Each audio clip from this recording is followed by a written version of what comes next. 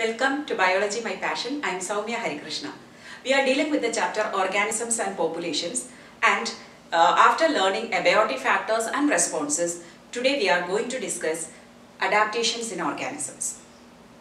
When we learned about responses, we saw some organisms show physiological responses like sweating or shivering or all physiological responses, whereas migration is a kind of behavioral response. So these responses are actually kind of adaptations for the organisms to live in the given environment. So what is adaptation?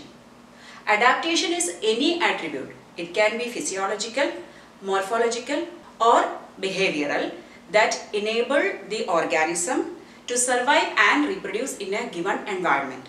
It's not only the survival of the animal is important, but ability to reproduce is also equally important to maintain the species generation after generation. So how have these adaptations come to organisms? They evolved during evolution. They acquired these adaptations to acclimatize or adjust with the environment in which they live. So now let us discuss different types of adaptations in different types of habitats. Some organisms live in dry desert conditions. You know, in deserts, high temperature and water scarcity are remarkable characteristics. So, kangaroo rats survive in deserts. They hardly drink water. Then how do they get water for their metabolic reactions? They have two adaptations. The first one is they burn their fat. They have a lot of fat stored in their body, and fat oxidation has water as a byproduct. So this water they utilize for their metabolic reactions. And the second adaptation is to excrete a concentrated form of urine so that they conserve majority of water in their body itself.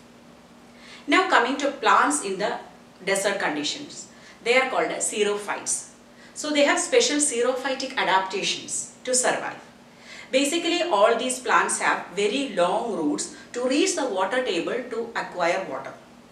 But other than that, usually these plants have sunken stomata. That means, you know, mostly stomata are on the lower surface, but here it is little deep inside so that it's not directly exposed, so that transpiratory water loss can be avoided. That is called a sunken stomata, which are in the deep pits.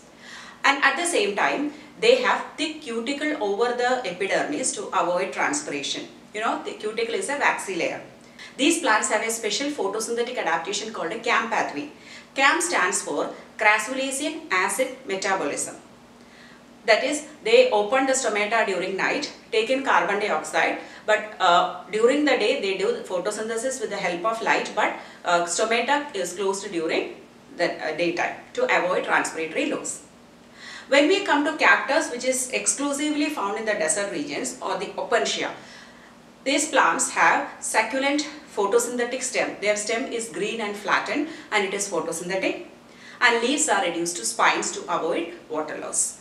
Now if you think about cold regions, what are the adaptations? So in cold region, mainly mammals have a kind of morphological changes that is called a Allen's rule. So mammals in the colder region, so clearly listen here, it's not the animals in the colder region. Mammals in the colder region have shorter limbs and ears in order to avoid heat loss from the body, because they are in the cold region, they want to keep themselves warm. So you know that the last video I discussed on the surface area, how it is related to heat loss, right? Limbs, ears, earlobes are all small. Then what is the advantage? Heat, the exposure to the environment is less, so that they can conserve more heat in their body. That is called a Allen's rule. The same way seals are found in the polar regions. They have a thick layer of fat under their skin. That is called a blubber. So that is also acting as an insulator, preventing the heat loss from the body.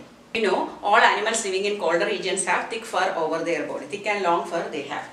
Then next, another condition that we observe is the changes that we face when we go to high altitude place.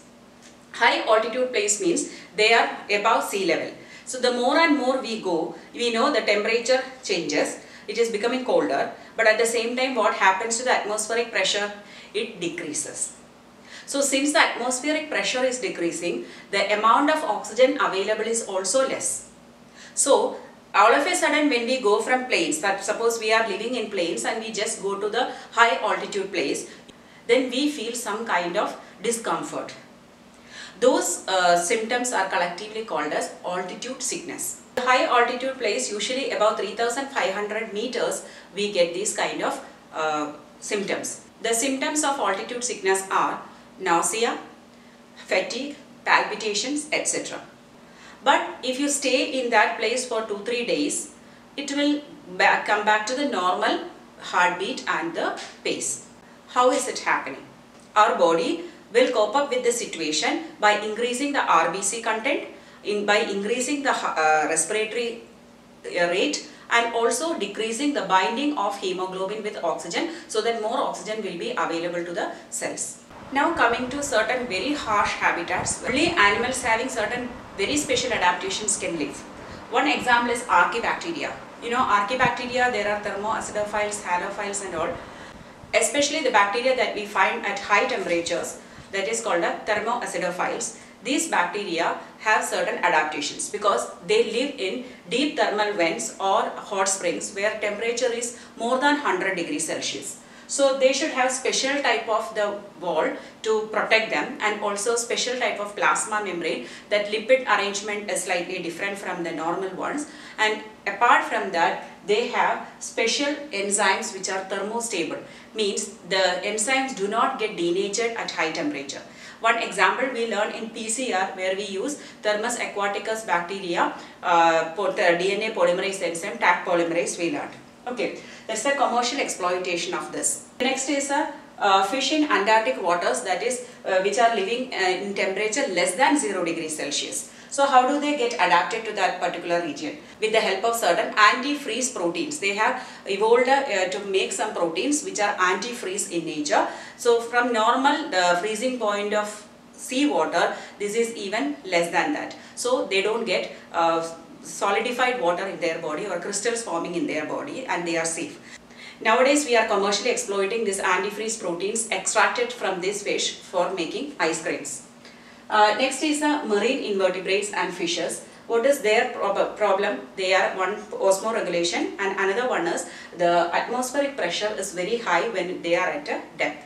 So these animals, usually in marine animals, they have air-filled body cavity, they have swim bladder, and their body shape will allow them to survive at different zones of the sea.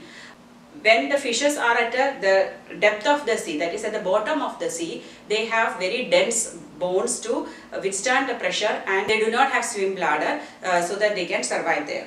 Then next they have special plasma membrane and also special protein to withstand this pressure. Next is the behavioral response shown by desert lizards. Desert lizards, they usually, what happens is, during a very hot summer, they come to shades where they get some comfortable condition. Whereas during winter season, they go out and bask in the sun to warm themselves. So that is absolutely a behavioral response. So these are the different adaptations organisms possess to live in a particular environment if the abiotic factors are not suitable. So with this organism level of ecology is over, hereafter we will be discussing population level of ecology. Hope you understood the concepts that we discussed today. So if you like my videos, please like, share and subscribe to my channel Biology My Passion.